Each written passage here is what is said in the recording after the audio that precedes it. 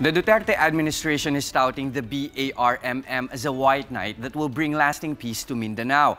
The MNLF, however, is complaining that it lacks representation in the Bangsamoro Transition Authority or BTA that will have the expanded autonomous Moro region until 2022.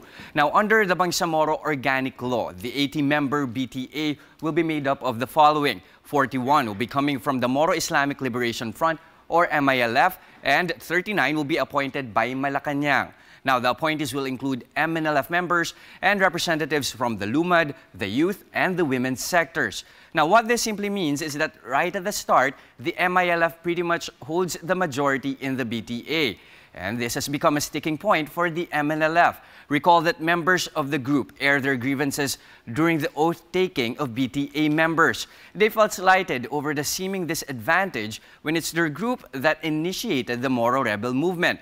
Now, moving on, the group said that of the 21 members they endorsed to Malacanang, only 5 were appointed by President Duterte. Tensions rose when MNLF Vice Chairman Firdausi Abbas threatened to form a new rebel splinter group as a form of protest. Now, the threat isn't something to shrug off. Abbas is recognized as a sultan in Lanao, and he belongs to one of the old political clans in Mindanao. Now, News 5 has spoken with Muslimin Sema, who is part of the MNLF Central Committee.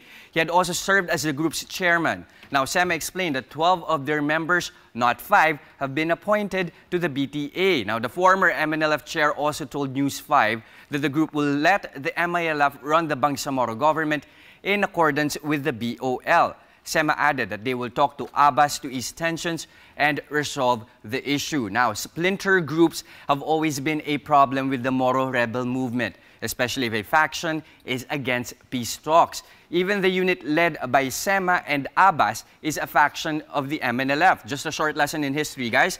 Nur Miswari founded the MNLF in the 70s. Now, in 1979, Salamat Hashim broke away from the group to create the MILF. In 2008, MILF commander Umbrakato separated from the MILF to form the Bangsamoro Islamic Freedom Fighters or BIFF in Maguindanao. Now, Miswari has faced problems within the MNLF at the turn of the century.